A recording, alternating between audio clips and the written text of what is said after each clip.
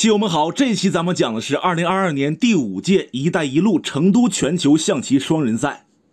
咱们主要讲国内的，一共8组棋手，奖金冠军15万。今儿讲的是第一轮，郑惟桐张国凤对孟辰郎祺琪，这个组合呢都是随机匹配的。好了，闲言少叙，列位请看棋盘。第一步，红方小郑补象，黑方孟辰跳马，红方凤姐挺兵，黑方祺琪冲卒。按照这个顺序行棋，红方上马，黑方弄到河口。红方常见的走法是补士，未来出贴身车，还有跳左马的。凤姐选择炮2进4，这个太少见了，而且当时想都没想直接走的，看来是有准备啊。这奔中卒来了，黑方跳马看一下，少侠跳边马，就是说红方准备进炮打马了。他前进无路啊，这个兵有根了，那只能是退马踩炮，红方往前一弄。从这个步数上来讲，黑方亏棋。好，咱们看实战。此处孟辰是横车，如果打马就平车保。凤姐也来横车，祺琪在这儿呢思考了能有7、8分钟，走的车1平6，没毛病。蜀山少侠出车捉马。好了，此处呢就是万恶之源呢。黑方怎么应对关键了？正手是进车保马，保住之后呢可以平炮打车。他没敢这样走，应该是怕红方进炮丝线牵牛。其实黑方完全不怕，他可以进车对捉解套。瞧好了，还抓着中象呢，只能是换用车吃，黑方做掉。下面还有平车捉炮的手段，黑方丝毫不弱啊。好，咱们火速回到现场。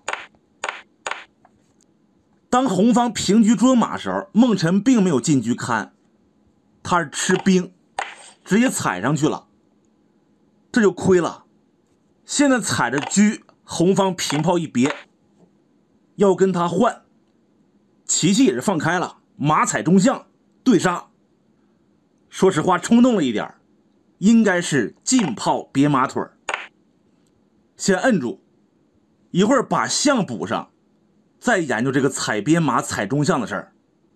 红方抓炮的话，黑方就平车保，进车捉马也不怕，他别住自己象腿了，黑方可以冲卒保马。来瞧一下实战，黑方直接破象，红方也打掉底象，上士。下一步轮到凤姐走，她选择横车，这步没毛病，比较稳健。有一步凶狠的，现场解说嘉宾党飞大师看出来了，这招就是兵3进1过河。这即将拱到马了，黑方你不吃也不行啊。红方平炮打卒，这就过来了，对手只能平炮拦，红方在车6平8，松开象腿踩着黑方马，他一逃，红方下底车或者分边炮，都不错呀。回到现实，凤姐没有选择这个送兵，她是横车，也挺好。要是黑方再走不出棋来，那红方可要进车往这一卡，然后双车过来叫杀，那就坏了呀。祺琪进车捉马，这还是得管。车6进1对杀，一人一个。弄完之后吧，黑方可不能想着平车抓死炮啊，红方会先叫杀。就2招棋，称士弹子炮就没了，红方抓漏风，先用炮挡，红方也是平车漏风，黑方马上要崩了，可不敢这样走。现场祺琪走的是横车，这个是对的，就是说红方如果叫杀，黑方可以称士。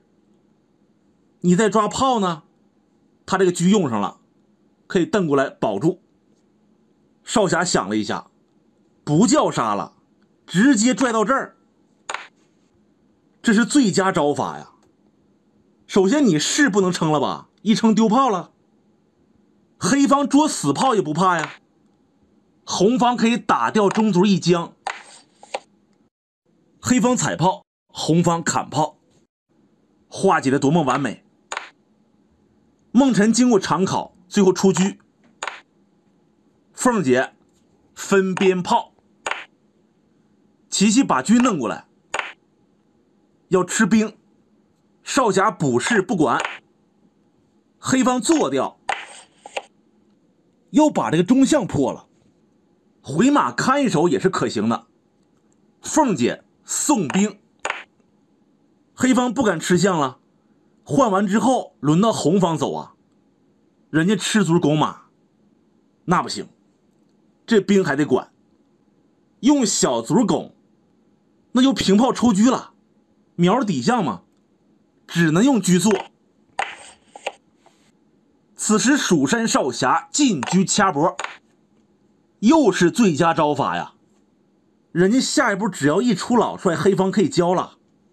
孟辰双剑合璧，老帅露头就对车，但是红方有一步倒马，坏了，这个点被看上了。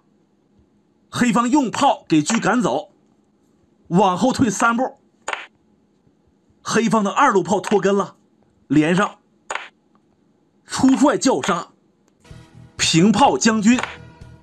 红方吃卒，还是漏风了，这俩车只能拦一个呀。车炮双将落士，再将上士，最后平车叫杀，一招毙命。没法下了，进车杀了，称士丢炮，对车马踩。这盘呢就是郑惟桐和张国凤的组合获胜了。大家持续关注，下期再见。